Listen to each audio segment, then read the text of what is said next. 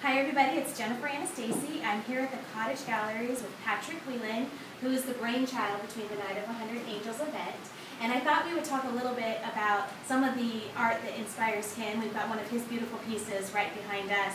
So Patrick, what do you say to children or aspiring artists that want to follow in your footsteps? What advice would you give them? I believe we are all creators, made by the Creator, and that you should always follow your dreams, whatever they happen to be. Fantastic, great. So can you tell us a little bit about this painting here, this piece, what inspired you? It's inspired by the legend of Tristan and Isolde. It's actually a romantic painting. Okay. Are you familiar with the legend? No. You want to tell me about it? Well, is it a long story? Yes. There's like 100 different versions of it. But it's a tragic love story, very similar to Romeo and Juliet, but it predates Romeo and Juliet by about 300 years. And that inspired you to make this piece? More or less. Mm-hmm. Great, fantastic.